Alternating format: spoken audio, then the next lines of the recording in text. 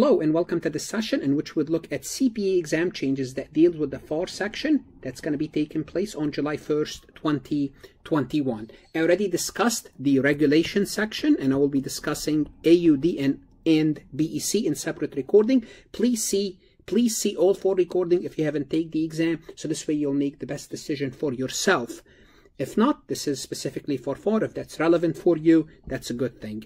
Before I start, I would like to remind you that if you are a CPA candidate, I strongly suggest you check out my website, farhatlectures.com. Most likely you do have a CPA course, and I'm not asking you to get rid of it. On the contrary, I don't replace your CPA review course. I can be a useful addition. I can supplement your CPA review course. By explaining the material better, I can add 10 to 15 points to your understanding for your CPA exam. And here's your risk. Invest for 1 month. Find out whether you like the system or not. Your maximum loss is $30. Your potential gain is passing the exam. I have helped hundreds, if not thousands of students pass the exam. Why not? Why don't you take that chance? And if not for anything, check out my website to find out how well or not well your university doing on the CPA exam. Connect with me on LinkedIn, and on LinkedIn you will see actual recommendation from actual candidate who are working in the real world, pass the CPA exam using my resources in addition to their CPA course, of course. Please like this recording, share it, connect with me on Instagram and Facebook.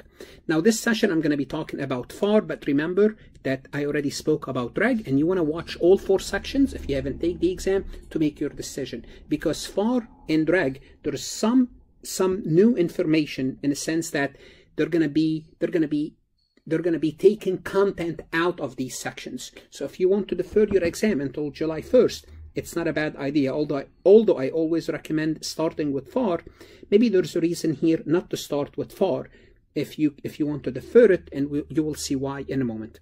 Now remember, the exam skill levels are evaluation, analysis, application, remembering, and understanding. So topics are tested on a different level.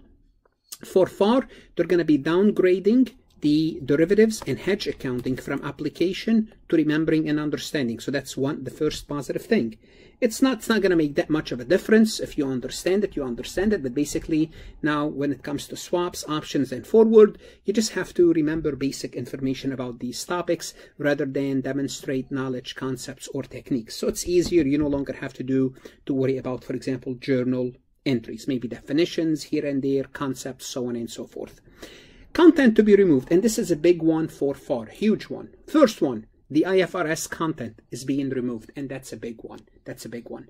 Also, the going concern requirement. Now, you still need to know the going. If you look at the blueprint, you still need to know the going concern for the audit section. But for FAR, you don't have to worry about this. It's not a big deal. Going concern requirement, nevertheless, it's being removed. One less thing to worry about. Compensated absences, how to compute the liabilities for compensated absences, and the journal entries, that's also being removed.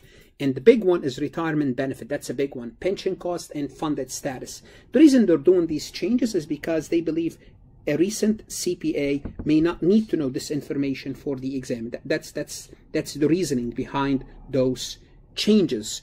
So, is there a reason to defer your exam after July 1st? Yes, if you're taking FAR and if you defer it, not a bad idea at all. Same thing with reg. Now I'm gonna be discussing BEC and audit in separate recording.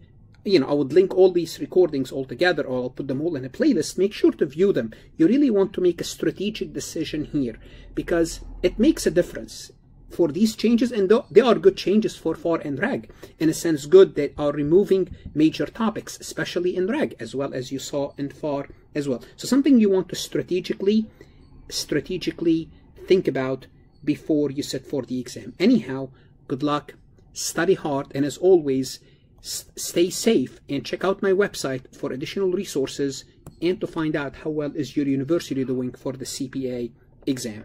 Stay safe.